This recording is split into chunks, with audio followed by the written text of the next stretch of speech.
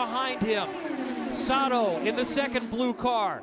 Kanan is the third blue car running in fourth.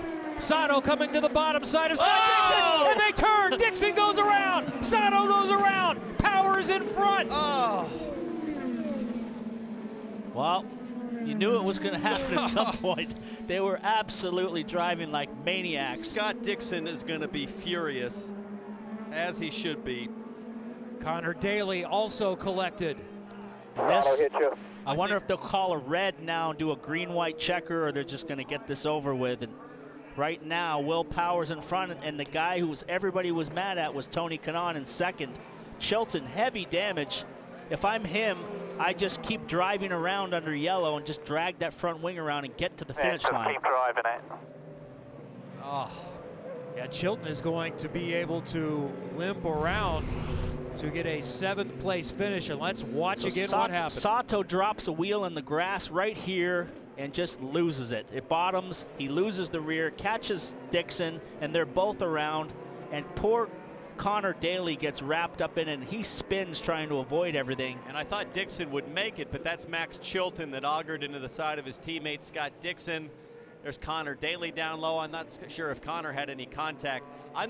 Sato just didn't know where the track limit was there. Well, the track limit's the grass. Well, that's what I'm not sure he realized. I think he was paying such close attention to power, he just didn't have any idea where the verge was. At this stage of the race, you're so fixated on the nose in front of you. And I mean, I've touched the grass there going through the short chute, and guys do it in cup cars, and you're just so fixated on trying to get the run done and get a run down the inside.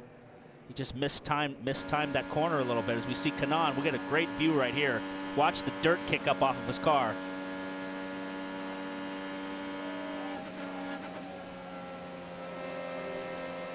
And it happens that quickly.